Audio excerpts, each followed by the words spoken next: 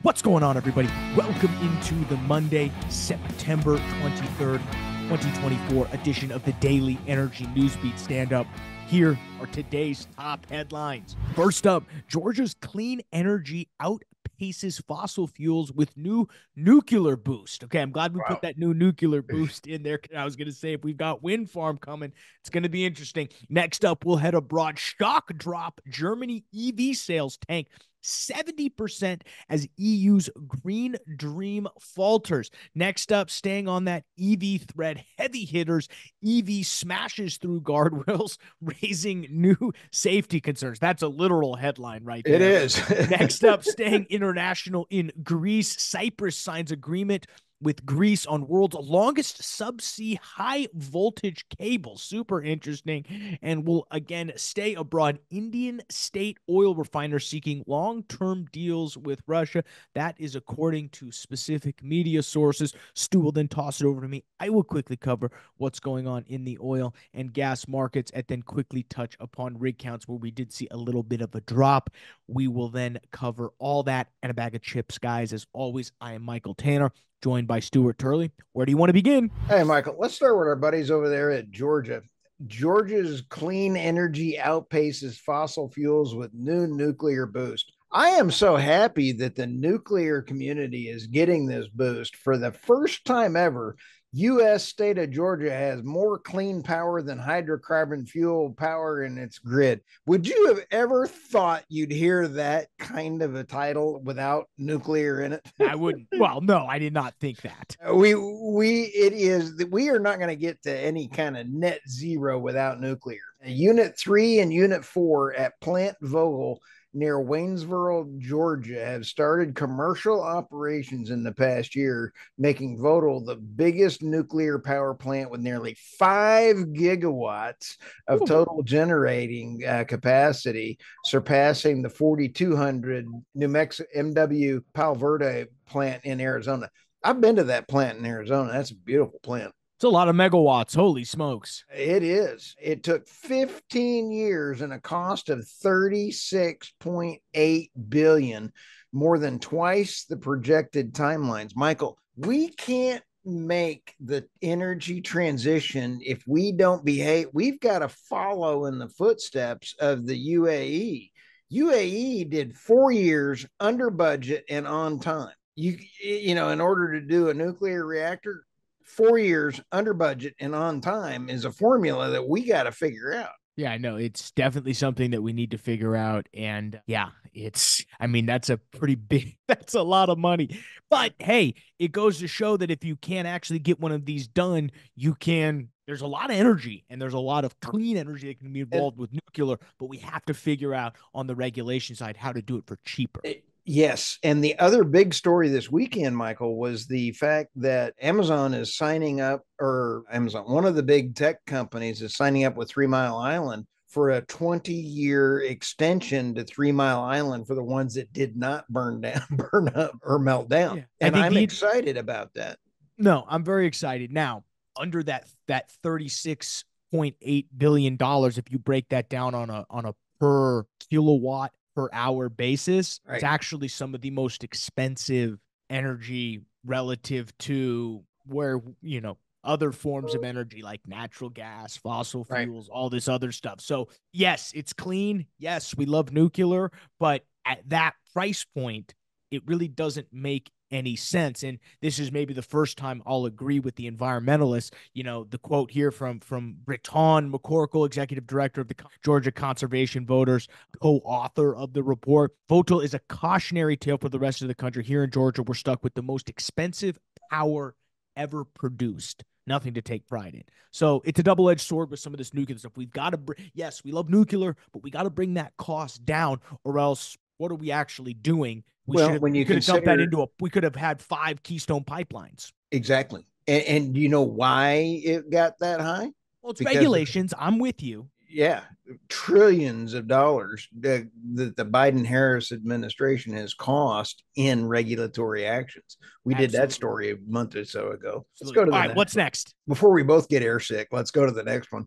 Shock drop. Germany's EV sales tank 70% as EU green dream falters. Holy smokes, Batman. Germany's EV faces 70% sales drop. People can't afford it when you have green energy policies equals deindustrialization equals inflation, and add that on to people losing their jobs. In Yep. France, the EU's second largest market for battery electric vehicles, deliveries fell by 33% to unbelievable. The collapse in EV sales comes amid the concerns about their range, high prices, and the lack of charging infrastructure across the EU. And I tell you what, at least the EU has done better than the Biden administration that they did. Was it $4.7 billion and put in 7 chargers? Yeah, it's unbelievable. It's almost as good as our network infrastructure, internet stuff that's been going on. That's an unbelievable story. Oh, that But was. yeah, Oh, EVs are I think people are coming around on the EV standpoint that when you talk about all the critical minerals that go into it, it comes again range, high prices, all of the lack of charging infrastructure. I mean, it's no way, or it's no wonder that it's no wonder this isn't working. no, and in fact, you take a look at the EU just pushed back. Italy's pushing back. Norway, they're all pushing back right now and saying, "Hey, we're not going to do it." Anyway, let's go on here to the next one. Yep. EV, this one, heavy hitters smash through the guardrails at raising new safety concerns. The weight makes a difference. You got Tyrus, who is a huge man as a wrestler. I would not want to wrestle that man. Weight matters when you're driving and inertia and when you're fighting somebody. The test used a 7,140 pound 2022 Rivian R1T truck when a barrier at 60 miles per hour. Footage on this article showing the heavy EV completely blasting through the guardrail and launching over a concrete wall while sending chunks flying. You know what? If you're a bad guy and you're a terrorist and you want to invoke damage, get an EV. No, I mean it's It's really frightening. it's really incredible, and you'd think because a lot of like the actual quote unquote engine of an EV is actually in the back, and it's empty up front, which is also scary to think about, that the heaviest parts aren't even in the front and they're still slamming through guardrails. It shows you how much new stuff is in this. Now, they'll over time they may or may not figure this out, but it's a super super scary thing, and I encourage everybody, if you go click the link in the article below, you'll have a link directly to this video. Oh yeah, it's frightening. I'll tell you, I do want a Cybertruck. I'm just going to let you know right now. I saw the Cybertruck camper, and I'm like, man, that's cool. I'm all in. I want a Cybertruck, but as a third car. I don't want it as a primary vehicle. I think Cybertrucks, because they're bulletproof, are where we need to go. Let's go to Cyprus, Michael. Let's go run over. Cyprus signs agreement with Greece, world's largest subsea high voltage cable. What a waste of money. Greece and Cyprus have signed memorandum of understanding and an MOU to press ahead with subsea electric cable linking continental Europe to the East Mediterranean, the two countries said. The Great Sea Interconnector, the GSI, cable will link transmission network of Europe to Cyprus, 1.9 billion euros later to stretch to Israel. I don't get it. 1,240 miles. Well, I mean, 3,000 meters deep. Yeah, I mean, hopefully we, don't tell the Ukrainian SEALs that, because they're going to be on this one. Yeah. Or Biden. Biden. I mean, Biden will say it ain't going to happen. No, this is terrible. Yeah, no, I'm completely with you. Countries need to have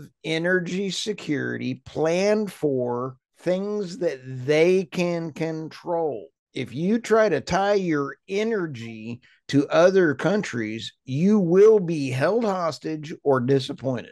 No, absolutely. I'm completely with you. So now we're all about network transmission. I'm all about connecting parts of the country. I'm not against this per se. We need, I think an electric cable is probably, why not build a pipeline? Might be more cost effective, might be able to transmit more power per unit, but I'll leave that up to the energy ministries of Greece and Cyprus to decide. But hey, for only 1.9 billion euros, I mean, hey, it's better than the nuclear plant that they just put in Georgia. Well, yeah, we're comparing regulatory issues versus stupidity. So I'm not sure which one is worse. No kidding. All right, let's go to India. India state oil refiners seeking long-term deals with Russia. This one is pretty interesting is when India is the third largest consumer of crude oil, depends on imports up to 85% of its needs. They don't do a lot of drilling over there.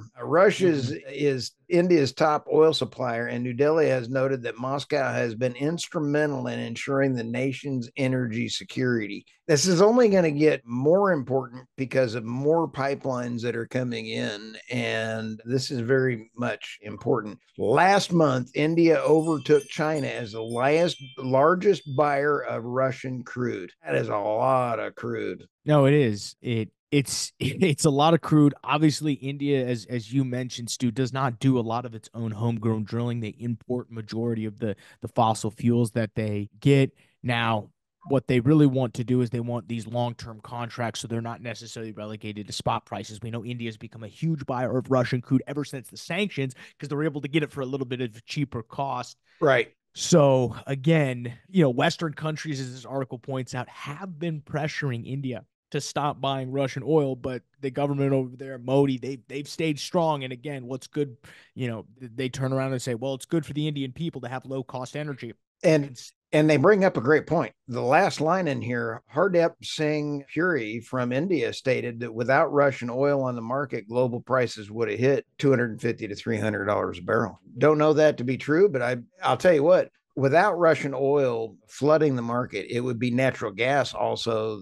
The natural gas is huge around the world for Russian natural gas. Yeah, absolutely. So, all right, well, let's go ahead and jump into oil and gas finance overview. Before we do that, guys, we've got to pay the bills. As always, thank you for checking us out on the world's greatest website, www.energynewsbeat.com. Stu and the team do a tremendous job making sure that website stays up to speed. Everything you need to know to be at the tip of the spear when it comes to the energy and the oil and gas business. Go ahead and hit that description or the link in the description below for all of the links to the timestamps, links to the articles. You can check us out on Substack, theenergynewsbeat.substack.com. And you can also hit the link in the description below to check out our direct working interest offering that we are partnering up with the team over at Pecos Operate. You can hit us up. You can message me, Stu, or hit invest in oil.energynewsbeat.com if you want to check out